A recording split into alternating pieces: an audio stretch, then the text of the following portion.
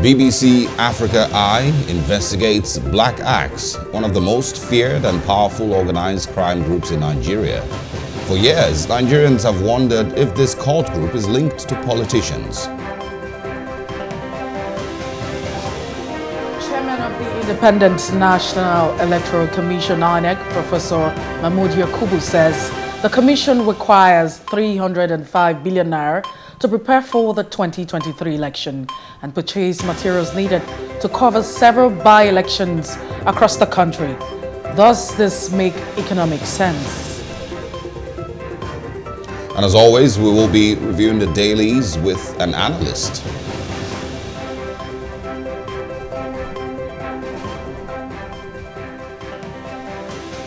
And thank you for joining us on The Breakfast here on Plus TV Africa. I am Osaogie Ogbonwa. And I am Mercy Bokwo. I mean, it's good to have you back. Yes, great to be back. Pretty exciting. There's a build up to Christmas Day. It's 21st already. I'm hoping that this year is going to be a lot better than last year's Christmas. COVID-19 basically was, most of the conversation last year. And so it was a little different. Well, it's not quite different from what we're expecting. I mean, we're just hoping that we don't have another lockdown because already it's been stated that we're in the we're experiencing the fourth wave of COVID-19 with the Omicron variant right here. It calls for a lot of caution in the season and in the period where we're making merry and, having a lot of great time. Yeah, just to quickly remind everyone, because I see a lot of people moving around Lagos and across the country, like there's no pandemic anymore. But just to remind you that there still is COVID-19 everywhere. And, these little symptoms of cough and sore throat and, a bit of weakness here everywhere. And people say, no, it's because my genotype is AA. No, you just might be COVID-19 positive. So go get tested, and of course, remember to stay safe as much as you can. Let's start with our top trending stories this morning. We'll first of all say congratulations to a young Nigerian, a 17-year-old Jemimah Marcus, who became Lagos State Governor for one day. Yesterday, of course, she won the spelling bee competition across the state, and that, of course, earns her the position as governor of Lagos State for one day. She's a student of Angus Memorial Secondary School in Shomolu, Lagos East. And, so congratulations to her. And, it's pretty interesting because this has gone on for a very, very long time. This started in 2001 by Oluremi Tinubu. And has continued to be a tradition. Every year there is a Lagos State governor for 1 year, and it's a great thing. One day. We've seen, a couple of times it's been a male, sometimes female, but, I'm excited, for her. I'm not sure how much, you will be able to achieve in 1 day as governor. If I was governor for 1 day, I would, very likely assign some usually, so I think to myself, because I haven't been in that sport, but usually I just think to myself, with one becoming a governor for 1 day, are they allowed to, apart from the fact that, yes, they observe all of the protocols, like yesterday she presided over, the meeting and all of that. I mean, are they allowed to make like very real decisions, like a governor for 1 day? Are they allowed the powers? Are they wielded the powers, to make policies? I don't think so. I don't think the state constitution or the Nigerian constitution, empowers them on that level, So yes, so it's just a ceremonial. It's a ceremonial thing. Yes, absolutely. But I'm hoping that there are some perks, to being governor for 1 day. Of a state as big as Lagos, hopefully you can make some changes. I heard that she made some demands, with regards funding for schools, secondary schools across Lagos, across the country, and some of all of that. So I'm also thinking that it's also very good compensating, because over time you hear the comparison where people will begin to compare and say, when you have beauty pageants and all of the beauty contests across, and then you have the fact that people win a lot of cash with all of the reality TV shows and nothing is been, given to those who are doing very well academically. And I think that this is a great one. I mean, it just goes, it would be in history that you were governor for 1 day, even though it's a ceremonial function. I think it will go a long way, in boosting the morale of these kids. Absolutely. And of course, with the spelling bee competition also, it also then tells you that there's still some interest in that competition, which has been on for about 20 years now. And is still continuing to produce very, very brilliant minds. So let's see where, some of these people who have won that competition eventually turn out, later in life. Well, congratulations to her. We'll move away from there now and move to talking electricity matters, where the Nigerian government has stated that 3 neighboring countries, Niger, Togo, and Benin Republic, didn't pay a dime for the electricity they consumed from Nigeria for 2020. They were given a bill of 770 million naira by the Nigerian Electricity Regulatory Commission and Nigerian Bulk Electricity Trading Company. 770 million naira, but they didn't get to pay anything. And of course, this is blamed on the COVID-19 pandemic and the economic woes that it caused for those countries. So that's pretty interesting, as Nigerians themselves, also struggle with paying for electricity consumed. Neighboring countries also having the same, challenge. And it calls for a lot of concern, because one would rather think that, first of all, I really do not know why if we're actually supposed to make monies from it, because at the end of the day, I mean, that's a lot of money. No sentiment whatsoever. It's business. And if you are engaged in business, majorly, a lot of persons will want to make profits. So I'm just thinking, how do we, as a country, we're not even able to, produce to cater for the needs and the entire population as it is. I mean, the power situation is very epileptic. You want to talk about generation. And some people would say, yes, we are talking about privatization, but, how privatized are we, or how privatized is the private sector, I mean, the power sector, being that you still have, the government on the other side. So before we get to the fact that we're also giving neighboring countries power and not even collecting, how did we even get to that point that we're not able to cater for our own need before we're now selling or, giving power to neighboring country? It is really, really bad. I think that we should just come back and find a way to see how we're able to mop up all of that cash. That's a lot of money, and it doesn't make sense. So for me, I would rather say discontinue. What's the essence of supplying power and then you're not getting, and then we're making all of the excuses, and then we don't even have, because the power sector or the energy sector is very critical to economic development. Well, I mean, so I think it can be described as one of the things Nigeria has exported, electricity, because we're able to generate some level of electricity here.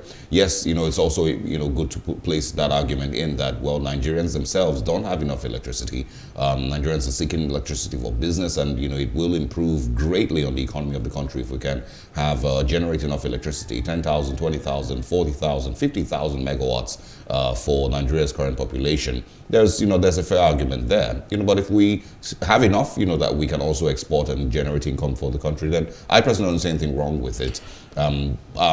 Whether the excuse, basically, that this is where I have a challenge. The excuse that, well, the economies of these countries have suffered so much in the last 1 or 2 years because of the pandemic, and that's the reason they've not been able to pay.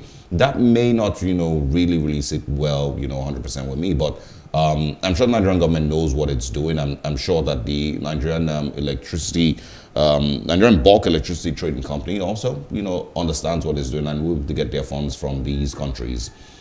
Business is business. Sometimes it's bad, and I'm sure this happens to everybody. Well, I totally understand, that particular part that, business is business and sometimes it's bad. But you also want to agree with me that with indebtedness and, with the way the economy is going, we have cash, we have funds. Yeah. People are owing this country. And it's time that we begin to get all of these monies from wherever it is. So we're able, to push them into infrastructural development. Let's not even forget that the government is saying, in 2022, just in a few days to come, we will be introducing new taxes, not maybe in January, but maybe after the first quarter of 2022. And then you have new, tax regime and all of that, which is not necessary, rather than, introduce new tax regime. I'm thinking that we have, there are resources everywhere where we can just look at and then, begin to see how we can retrieve all of that. It's not very fair for everyone. I totally understand that, COVID-19 has a huge impact on the entire world. But we also need to understand that if you are in business, profit is actually what it is. And we should find a way, to get all of those resources back. So what are we going to do now that they're owing us? Well, they need to come consult me. Anyway, away from Togo and Niger and, of course, Benin Republic, owing Nigeria 770 million naira for electricity in 2020. Let's now, of course, talk about more of the effects of COVID-19, but something on a positive note. Of course, NAFDAC has given the Afe Babalola University at Ado-Ekiti the license and the go-ahead to produce a herbal medicine, as it is popularly called, against COVID-19. They, of course, had done some trials in the past and eventually have given them the license to go ahead and produce it. This is not a vaccine now. This is instead a drug, a herbal drug, that will help fight against the effects of COVID-19. I think for the last couple of months, we've continuously said that we've still not been able to understand exactly the peculiarities in Nigeria's COVID-19 story. Why we've, seemingly been able to have a better indices, better figures, very, very low death rates with regards to COVID-19.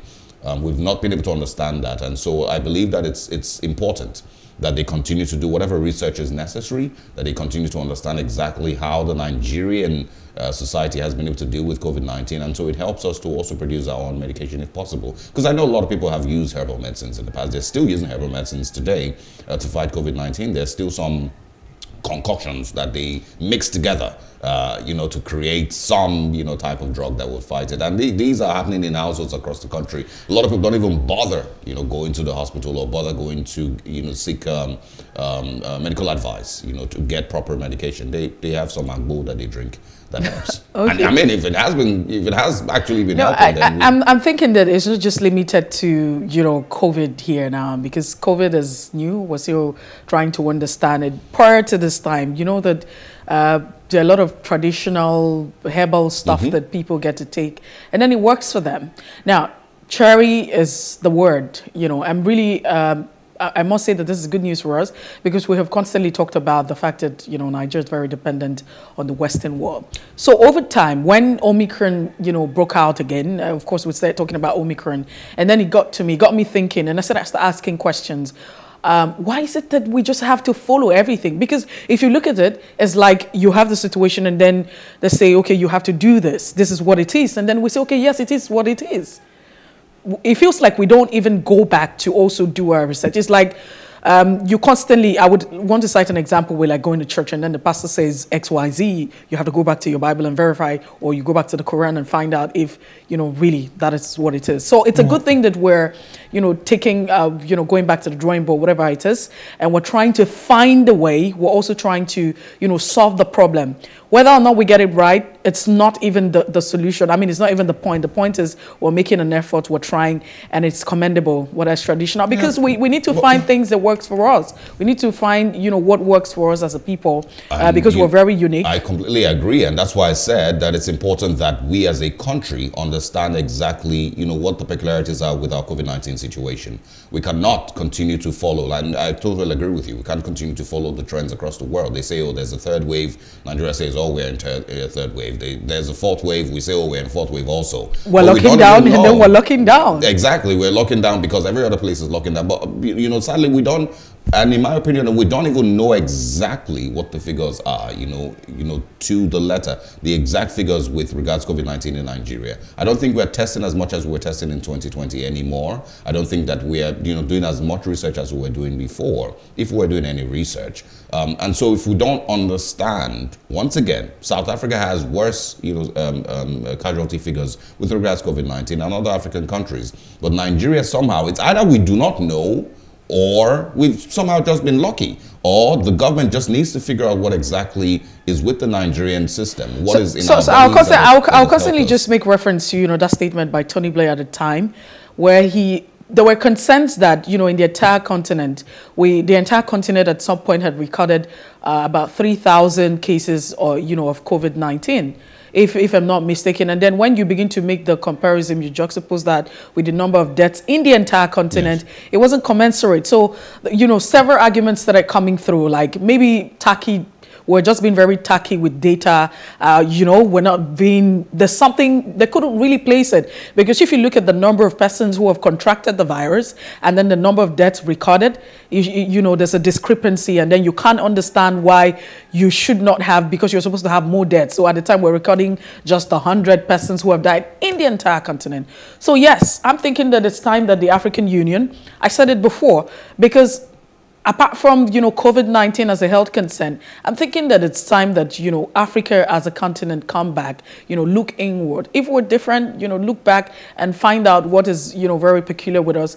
And let's just find the way to solve it and understand what it is. Because it's still a novel virus as long as we're concerned. And we're still trying to understand how it operates. And we'll never, it's not like we'll have a grab over it. I mean, and why we've been able to survive it. That's my own, exactly. Because what exactly is it? We had an health expert, a commissioner for health, sometimes speaking on this platform some weeks back, and she said something. If you look at what we have been doing, like you have mentioned, is it that we're keeping up with the protocols? You go out, you find out that out of 10 persons, you probably just find like 2 who are probably observing the protocols, wearing their nose masks and trying to observe social distancing and what have you. So what is it about us? Is it that we're keeping to the protocols? I mean, you want to talk about vaccination, only 2% of the entire population. So we need to sit back. It's a good one. It's a brilliant one. Like I always say, I don't care what the end result is. I don't know what it is, but I just think that this is an effort and it's commendable. I care what the end result is. No, what I'm saying is, at the end of the day, the fact that you're making an effort is commendable. Yeah. So whether or not we get to that point that we're saying, oh, it's going to work, or we're going to it's going to cure, or it's going to solve any problem, but the fact that we have actually made an effort, we're trying to understand, we're trying to solve a problem, is very commendable. I should give license to Agbo sellers if that's what it is. I mean, if we're able to do enough research and we say that it is a wedu, or it is it sounds like you're very hungry this morning. The pepper stew that they sell across Lagos. It might be anything. It could really just be anything. But until we do enough research, then we're just going to continue, doing trial and error with our healthcare system. Anyway, that's for Top Trending this morning. We'll take a short break. When we come back, we're going through the major newspapers across Nigeria this morning. Let's share with you what stories have made the headlines. We'll be back.